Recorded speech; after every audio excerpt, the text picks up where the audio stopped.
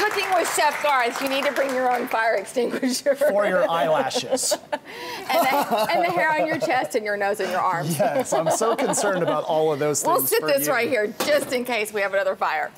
This is a Texas sauce. We did Texas mushrooms from Kitchen Pride. A little bit of Texas olive ranch balsamic vinegar. Our favorite dairy. Milk King. Milk King cream. Uh-huh. Okay, put that in. And then some Layla Farms, Lucky Layla Farms butter. Mm-hmm.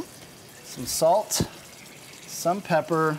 If you'll whisk that around, that's our sauce. That's simple. I think people get intimidated by sauces. It's that easy. Will you melt that really butter simple. You just got to make sure you're careful with that whiskey. That's the only thing you got to be worried about. I don't think it's much catching on fire as you doing a shot of it was the issue. That's what makes it all the fun. Look at that. Yeah, I incredible. am so proud.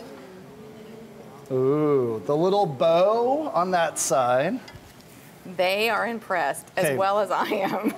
This stuff could absolutely be saved. You can use that to put some garlic cloves in. You can use it to garnish, but you can also keep it for a variety of other things, even a salad dressing once it starts to cool down. You've just got so much delicious flavor there. That's a great idea. Definitely hold on to that. Okay.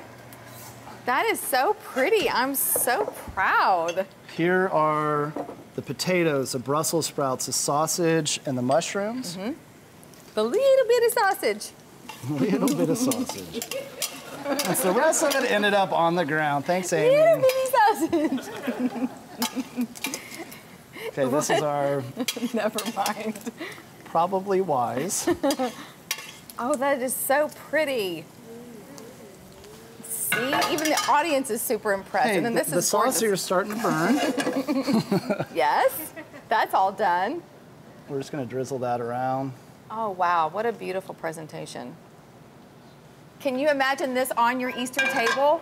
And you can do this, yes you can. It's gorgeous. And of course the garnish. So all done in about 30 minutes here. Nothing was done ahead of time. You guys can really grasp that. You can access this recipe, which is very approachable. That's right. On our website, on tastetexastv.com. And then, of course, we'd love for you to follow us on our social media, which is Taste Texas, on Instagram and Twitter and Facebook, all those great places. And you can make this for Easter. Yes, you can. Isn't it awesome? Y'all join us next week for more great recipes for Easter.